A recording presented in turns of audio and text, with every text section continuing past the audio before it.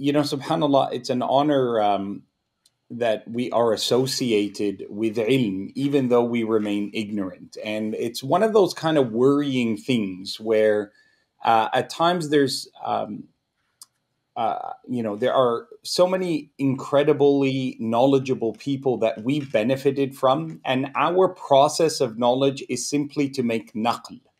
My aim, and really all of our aim, is to be from those who are conveyors or transmitters of what people before us have gathered, because they've gathered it from the spring that is unadulterated, pure, the Sunnah of the Prophet sallallahu alaihi wasallam.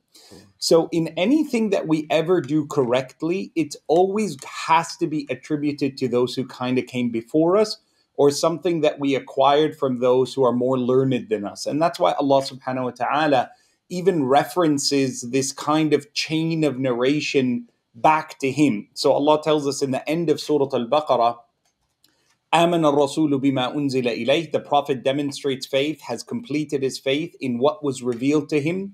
وَالْمُؤْمِنُونَ, then the believers, they take it from him.